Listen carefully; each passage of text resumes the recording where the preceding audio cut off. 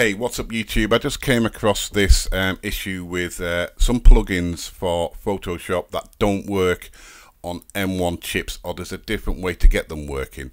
Anyway, all that aside, I noticed an issue with the Portrait Pro plugin not showing up in Photoshop. There's a quick fix and it should work for any plugins that you're using anyway, so I'm just going to show you how to get them working again.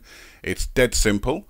All you need to do is go to your applications, and wherever your Photoshop is, if you click on that icon, and in here there is these icons, and we need to go to this Photoshop one here. If we right click and then go get info, and on this panel here, if you just read down just here, it's got open using Rosetta. So if we enable that, I will just show you beforehand how it looks. So we'll just open this picture here, and we'll open in Photoshop 2021.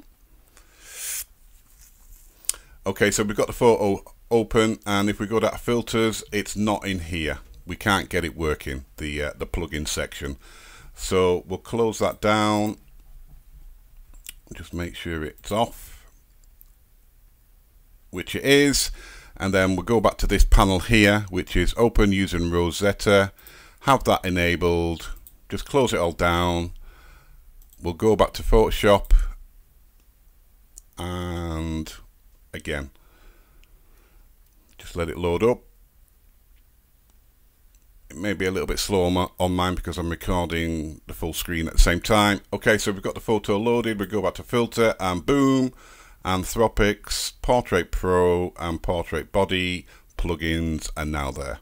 It's as simple as that, and hope you found this useful. It'll probably work for different things as well, different plugins, but I needed it to be working on this software, and now it is. I'm happy again. Okay, see you in the next one. Bye.